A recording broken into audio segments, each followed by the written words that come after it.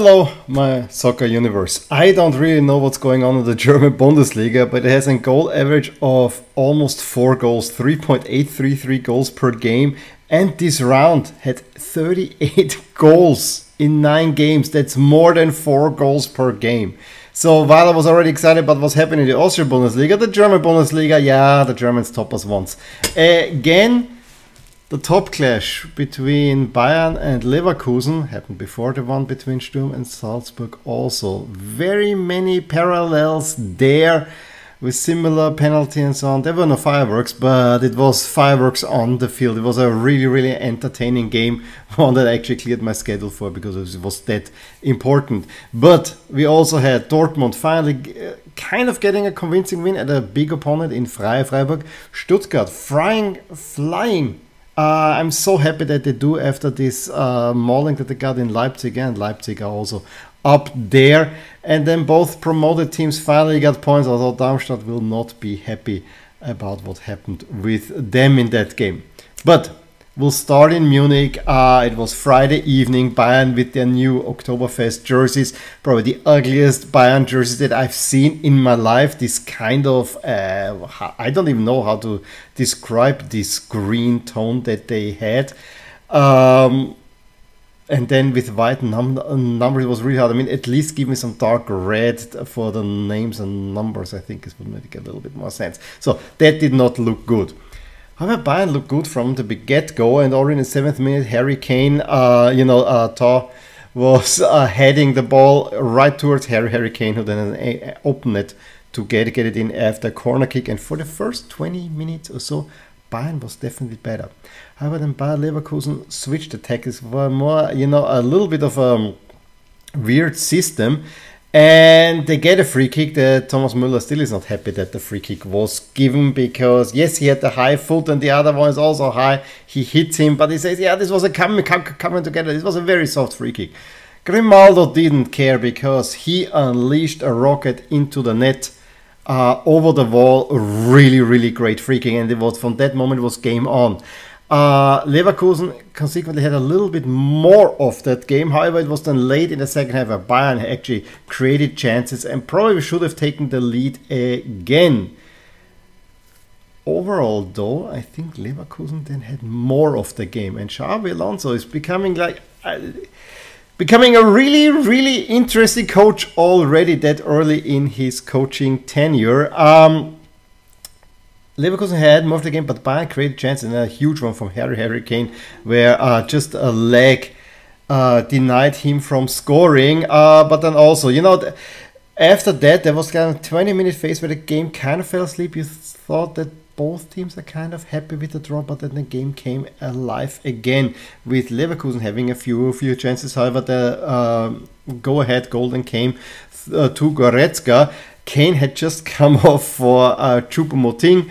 Lima also came off, but Matthias Tell, who had come early on for Gnabry, finds Goretzka free. And this was kind of one where the Leverkusen defense completely forgot about Goretzka, and he seemingly got the winning goal. Seemingly.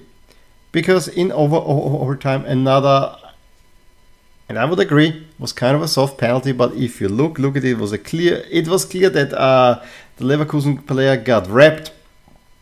It's a penalty, and Palacios in the 94th minute gets an equalizer that was celebrated wildly by the Leverkusen fans. Bayern really not happy, but what I can say is this was, like the one in Austria, this 2-2 draw with many parallels. It was a very entertaining game, and it was a promotion for the German Bundesliga. And that was also for the remaining games true. Let's run through it. Köln, again, they cannot get going. The game went really against them, the run of play. They maybe even controlled most of the game, but first minute, they forget about Kramaric, who makes it 1-0. Then they get caught on a counter where the goalie needs to intercept. It goes right to Grilic, who just behind the halfway line, a golf shot into the top corner of the net. A really great goal. I mean, it bounces one and so on, but if you look at it from behind goal, it really curls in because he was moving out. Great goal. And then when Köln really tried to get it going again in 52nd minute, again caught on the counter again. Bayer with a great shot. Makes it 3-0. At least the pull one back was a little bit too late. The game between Freiburg and Dortmund was actually a much closer one than the final scoreline would suggest. Yes, Dortmund take an early lead, but then Freiburg having to get a great job, Griff come on, that actually pays dividends because he assists Freiburg twice in stoppage time to turn the game around, and this was coming. Freiburg had created chances already. Höhler and Höfler making the goals. Right after I have Daniel Malen powers through. I mean, Füllkrug had come on immediately, gets the assist for Malen, who plays it, runs through, gets the equal, and then the game was really tight. Could have swung either way. However, Höfler is sent off with a red card, and then Hummels with one of the dirtiest goals you'll ever see, because the Freiburg defenders cannot get to it. Falls to Hummels, who puts a leg on it, and it bounces over the line. And Marco Reus in stoppage time seals it for Dortmund. But it was a tight, probably good game.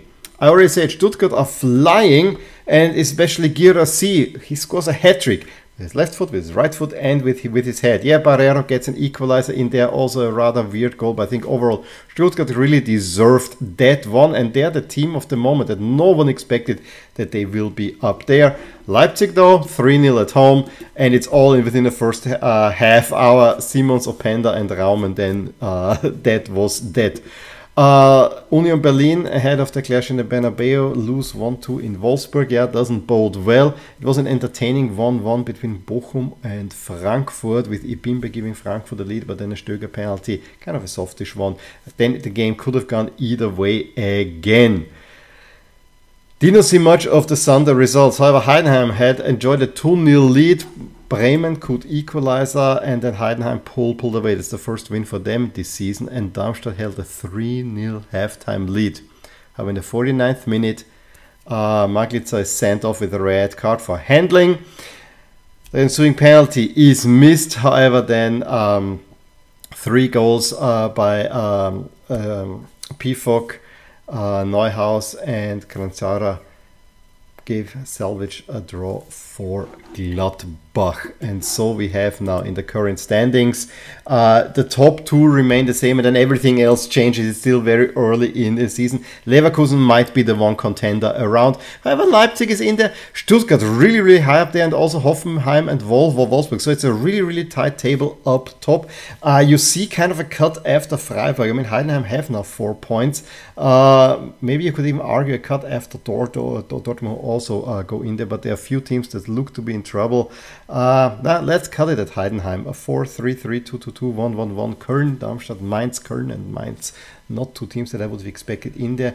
And Gladbach also. I mean, the joke is, yeah, they did not get the win against Bayern, and suddenly they're in trouble. The win against Bayern that they usually would get. If we look here in the expected final standings, we see that Bayern are still very much the favorites, but Leipzig, Dortmund, Leverkusen. I actually think that Leverkusen is a little bit underrated, because I think they are much better.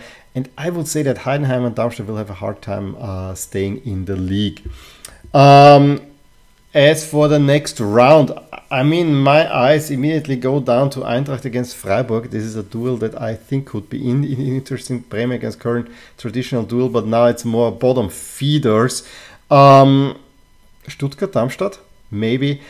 I think it's Dortmund against Wolfsburg that should be the most exciting one in there, and maybe Union against Hoffenheim. I don't know where this will be going. In any case, it was a really exciting round in the Bundesliga. I think the Bundesliga is becoming a league that I enjoy way more than I usually did. In any case, let me know what you thought about the action in the Bundesliga. Give me a thumbs up if you enjoyed this video. I will talk to you soon about it again. Bye. Hey there, I really hope you enjoyed this video. And if you did, here are some videos and playlists that you may enjoy too. Also, please consider subscribing to my channel and hit the little bell icon so you get notified whenever something happens in my soccer universe. And with that, have a wonderful day. Bye.